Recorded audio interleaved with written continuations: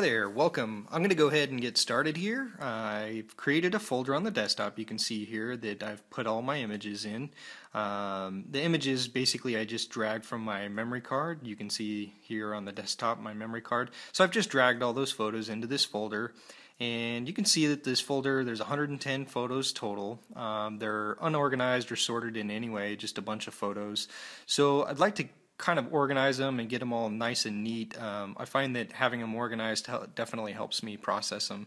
So I'm going to open Adobe Bridge here, and here you can see all the same photos just in Adobe Bridge. Go to the desktop, go to my folder, and this folder here. So there's the images. You can see the preview on the right side as you click through each photo, and you can see this is my white card photo there.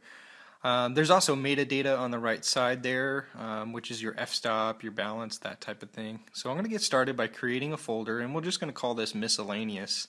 And what I'm going to do is I'm going to stick these two white card or gray card photos that I took. I'm just going to get them out of the way by sticking them in the folder down at the bottom there, labeled miscellaneous. So I'll just drag these down and drop them in. So here's the images, and here's the metadata I was referring to. You can see the exposure, the white balance, ISO settings, that type of thing. For our particular case, what we're most interested in is the exposure value, and you can see that number right here, this -3, and watch as I click through the photos. You can see that number changing, and that's basically the different EV values in this bracketed set. I'll go to the next row. And you can see that this is another set of bracketed images just by looking at that exposure value, and that helps to organize your photos, which is why I like to use Bridge here. So I'm going to go ahead and create 3 more folders, and 1, 2, 3, there we go. And I'll go ahead and, in my case, I'm going to drag 4 sets of bracketed images. Now this is because I'm doing a panoramic type image. So the whole image is created by using 4 different photos or 4 different bracketed sets. So I'm going to go ahead and drag those 4 bracketed sets into my first folder. Now in your case, if you're not doing panoramic, you're just going to grab 1 bracketed shot. So I'll do the next one here, and I got 1 more to go. So we'll drag those in there.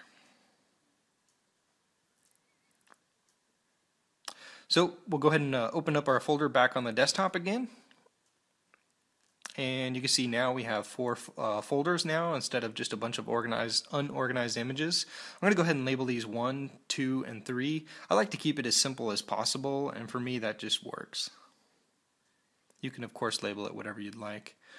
So I'll go ahead and open up the first photo folder here, and you can see now we only have 36 images, which is perfect, what we expected and wanted.